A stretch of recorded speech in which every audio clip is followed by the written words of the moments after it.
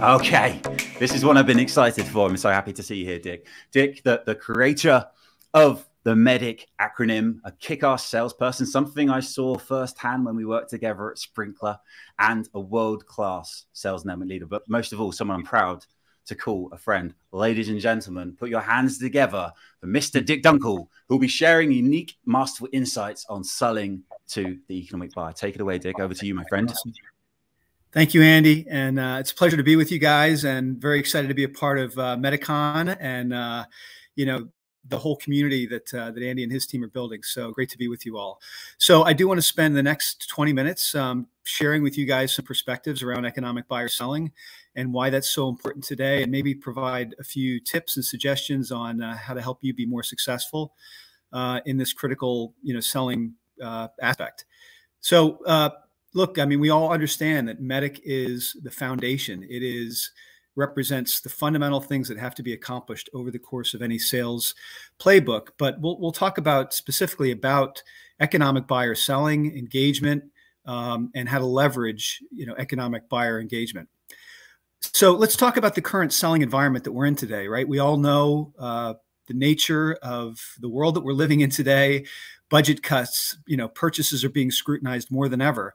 And so, let's also think about the realities that our executives are facing, right? Executives are under incredible pressure today. They're being benchmarked against their peers. They're being measured against targeted KPIs, and they're looking for answers, right? They're consulting their trusted advisors. They're looking for insights and answers to help address their top business challenges. And the reality is that executives have to be more focused than ever today. They can't solve world hunger, but they can focus on addressing specific challenges that they face, and they've got to prioritize.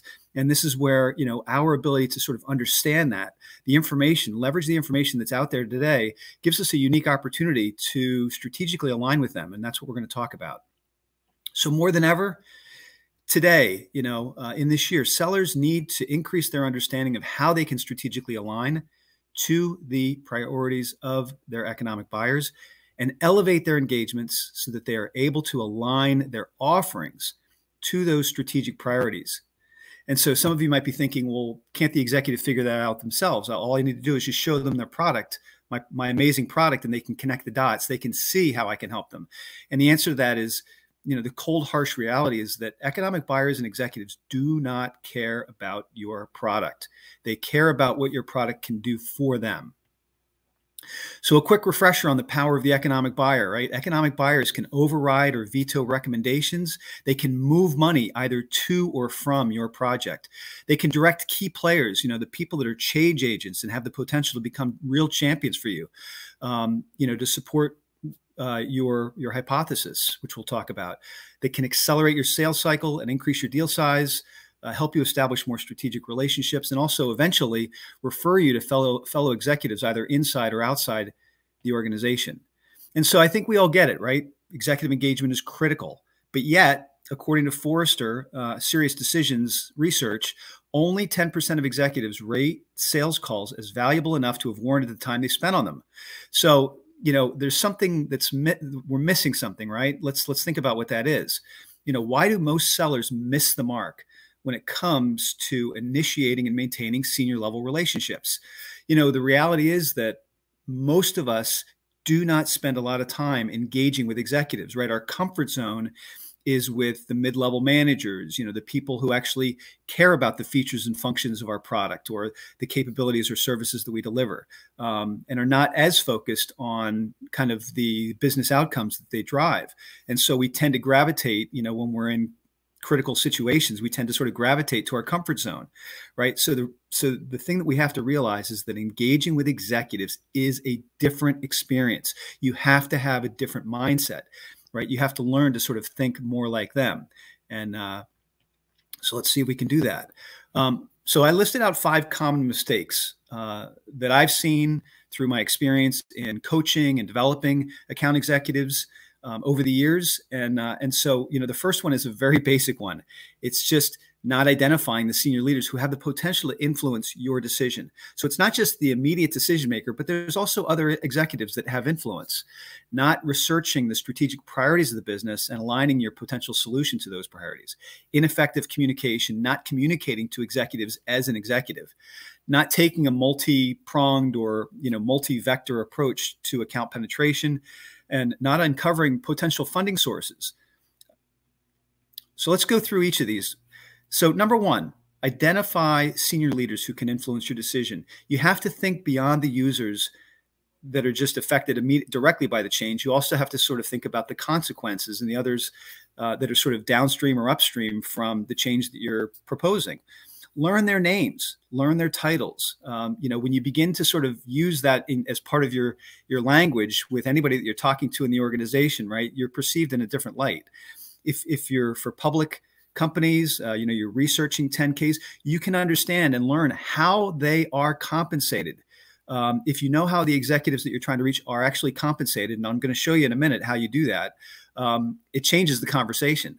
Understand their respective roles. And then also the other thing you have to do is you got to, maybe reach beyond your own customer base, but talk to your peers, talk to your boss, talk to your colleagues around the country, around the world, and know the names and understand who the executives and leaders are in your customer base, people who you could specifically refer to, people who have the potential to be references when you get to that point in the cycle. And so I'm not going to read this, but I will share this, and Andy will share this with you guys. Again, these are just instructions on how to actually find how your executives are compensated. And this is for, American U.S. security registered companies. And there are similar processes for international companies. But the fact of the matter is the information is out there. And again, taking the time to understand how your execs are paid can really give you a competitive advantage. Okay, point number two, aligning to your target's account strategic priorities. This might be the most important point of all. Look for strategies and initiatives, do the research, read the 10K, look at the earnings announcement, and look for strategic initiatives and strategies that are directly associated with what your offering can provide. Sometimes you have to sort of be a little bit creative, but think about the capabilities that you provide and how do they attach to improving on-time delivery? How do they attach to improving working capital? How do they attach to potentially impacting, cash flow? When you do that, right, you're now able to elevate the conversation and leverage research tools. Like we use a product called DataBook. It's excellent. It basically helps to sort of accelerate the process of research and surfaces strategic priorities for the accounts that we're targeting. Leverage what you've learned and also leverage what you've learned from your installed customer base. Then identify the executives that are attached to those initiatives. This is how you're identifying, who are the key people that you should be reaching, and then obviously what's the message. We're going to talk about the messaging piece as well. The other thing is that this is a very valuable exercise as you are doing your account prioritization. If you're a strategic account executive and you have 10 accounts or 20 accounts, you really have to be smart about which accounts are you really focusing your efforts on, right? When you take the time to understand what are their strategic priorities and how well are you able to map your solution to those, it's an excellent way for you to do that account prioritization exercise. So we use something called a value pyramid. Many of you have maybe already seen this before, but this simple framework illustrates your understanding of their business. And it sets an expectation that the way that we're going to engage with you is that we want to strategically align with you if you become a customer, right? We want to make sure that the value that we're providing, the problems that we're solving are directly attached to the things that matter most to your business. So the value pyramid will guide you to their strategic priorities and ultimately help you to understand the risks and challenges that they have. So here's a simple example of one that we might have here at Celonis. Corporate objectives look like shareholder values. Business strategies are things like customer growth and retention. Initiatives. So a common initiative that we like to attach to are things like improve on-time delivery by X% by Y date.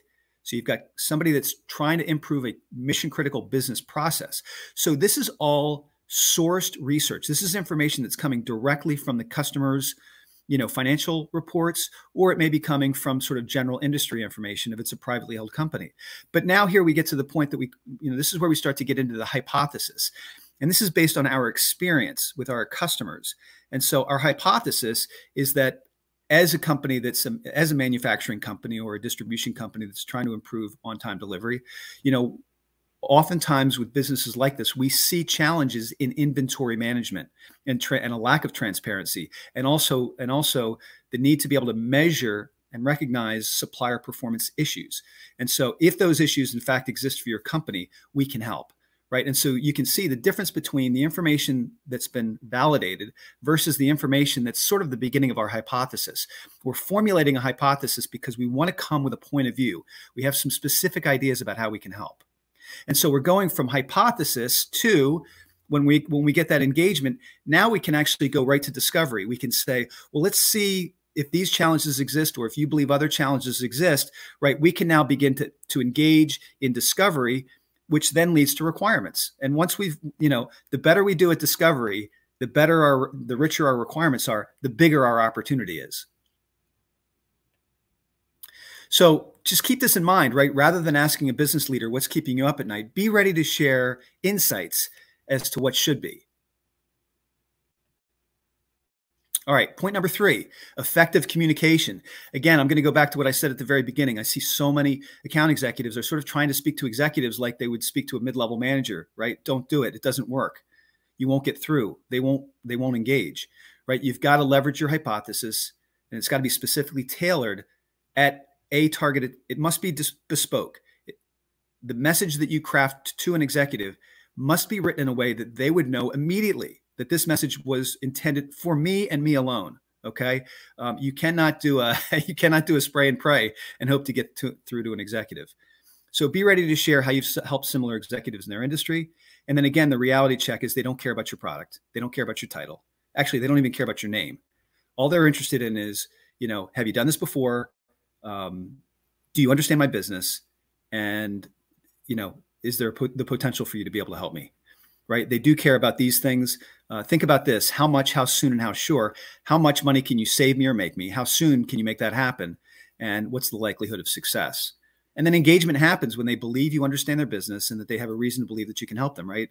If those things are in place, they will engage, or they will, ask you to work with their team. Here's a really simple framework we use. It's a taxonomy for executive outreach, and it basically has three or four pieces.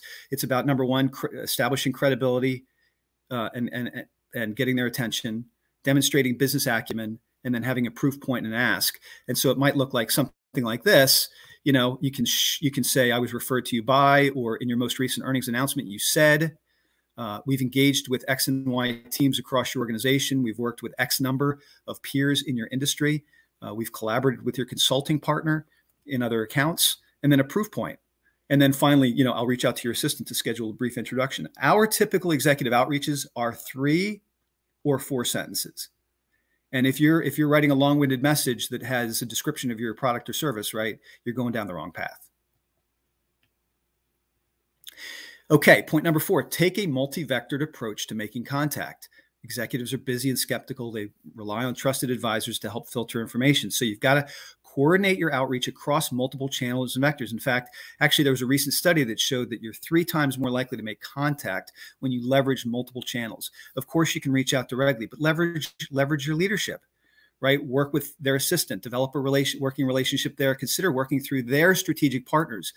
I'll just share a little bit about Celonis. We are a company that helps companies improve their business processes. And so very oftentimes we find ourselves working with large consulting firms, Accenture, Deloitte, KPMG, E&Y, right? They are the executive's trusted advisors. And so oftentimes we're actually making the pitch to the consulting partner.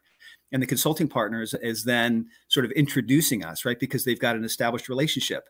So think about whether or not there's a strategic partnership relationship, whether it might be, a complementary technology or on the consulting side. And then, of course, leverage things like customers and events. We do something called a world tour, which is oftentimes we have partners inviting senior leaders to this kind of marquee industry event. And then lastly, and most importantly, don't give up. I think one of the things that we find is that oftentimes, we see this with our sellers, is that they get engaged and they stop trying to get to the executive, or they're waiting for permission from the mid-level managers to get them access, right? Don't give up.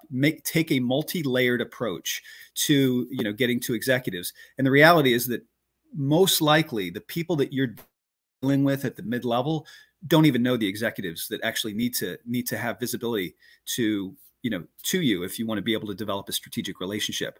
So take a multi-threaded approach, and don't put yourself in the box. The best way to avoid the box is to actually try to have some outreach, executive outreach, before you engage with those mid-level managers. Okay, point number 5, uncover potential funding sources. So again, this is something that I think is oftentimes neglected.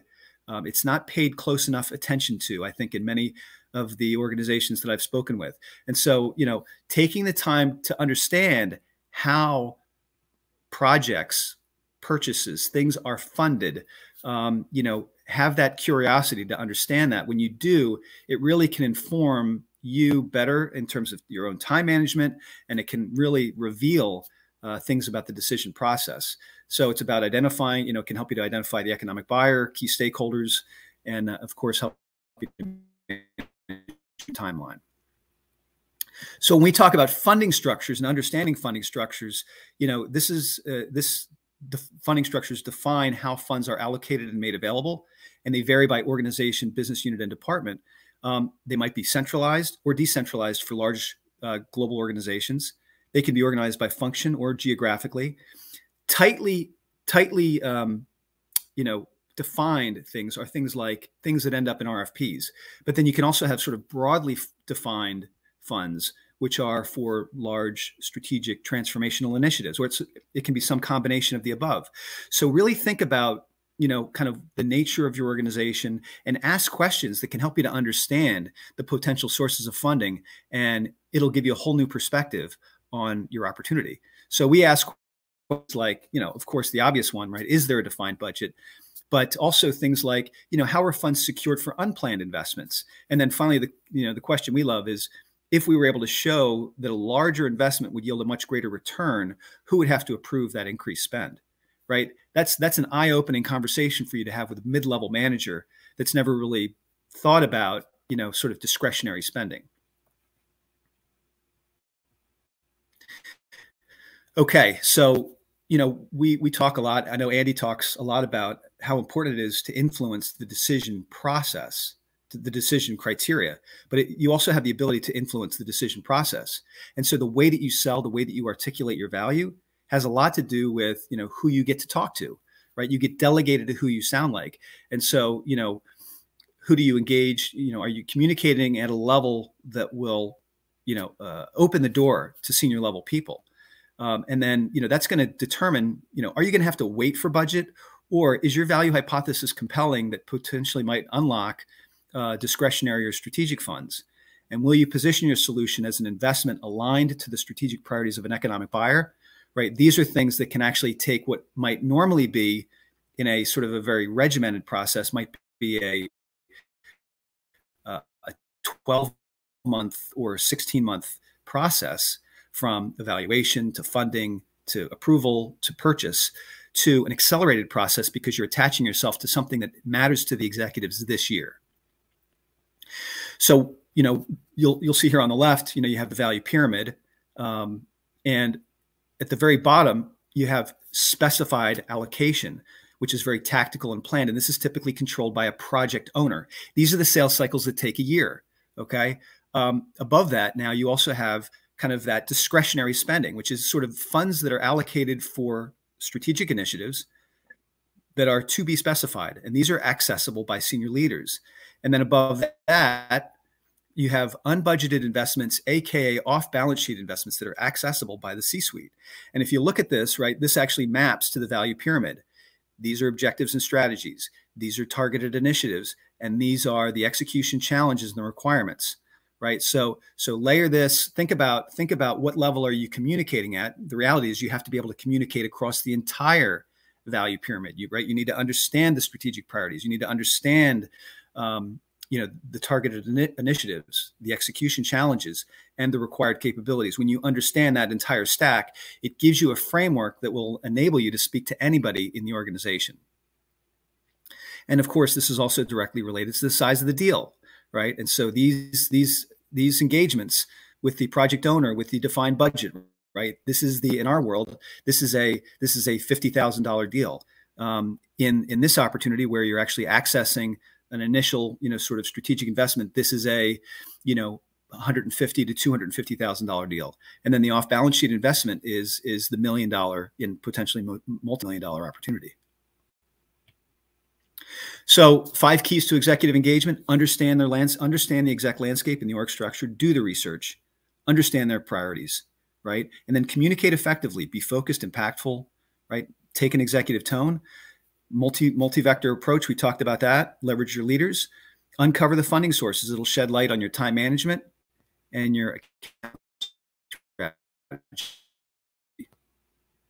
Okay. So, to kind of wrap it up here, executives will engage with you when you focus on their challenges, their priorities, their objectives, that you share your message using their language and their KPIs, and share credible examples of where you've done this before. So let's take a minute and talk about timing. So on the topic of timing, we've already talked about sort of the things that we need to do at the beginning. Let's talk about kind of what happens in the middle. So we call this executive alignment, and we've actually determined that executive alignment is really sort of the key to success.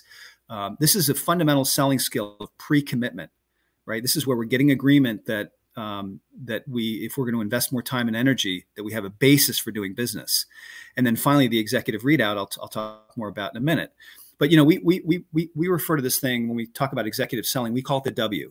And the W in an idea, this is almost the perfect sales cycle here, is that in the perfect sales cycle, right, we're getting sponsorship, we're generating interest early with an executive sponsor, that's then leading to discovery.